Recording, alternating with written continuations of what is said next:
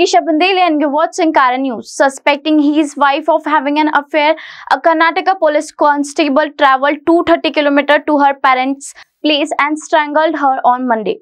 Before committing the murder, the constable consumed inside and it is a critical condition. The couple were blessed with a baby just 11 days ago. Kishore D, the 32-year-old constable, traveled from Karnataka to his wife's parental residence, a distance of 230 kilometers. Before that, he made 150 call to his wife Pratibha, which went unanswered. Pratibha, 24-year-old, gave birth to a boy a few days ago before the murder.